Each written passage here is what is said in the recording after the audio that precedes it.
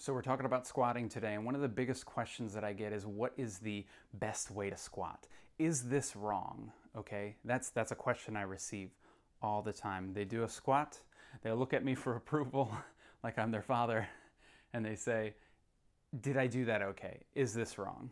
And I tend to give these wishy-washy answers because there are multiple ways to be correct in squatting. And today I want to talk about the difference between two major ends of the spectrum. So let's say we have a squat for an athlete who wants to be really, really strong and really, really fast. That athlete needs to find any way to create stiffness, to accept a load, and then overcome it.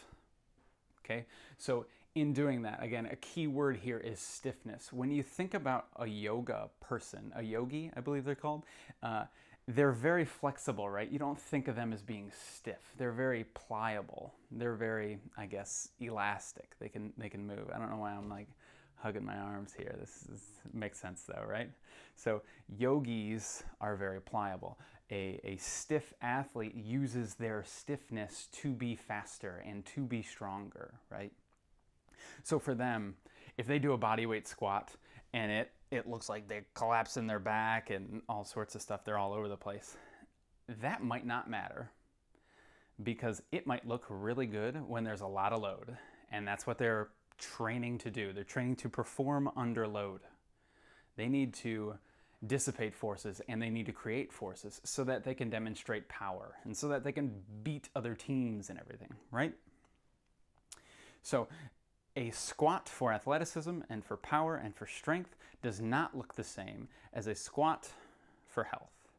So if I'm doing a squat for health, I might want to really make sure that I tuck my hips underneath me. I don't want to be cranked up in my back, increasing the stiffness.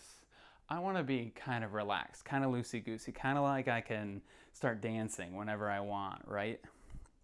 And then when I come down, I want to make sure I maintain that. I don't want to start losing it and try to build this stiffness to hang on and then come back up. I want to be able to be loosey-goosey the whole way down. And then I can get a little bit more mobility. So if I create this stiffness, I'm going to run out of mobility right about here, right?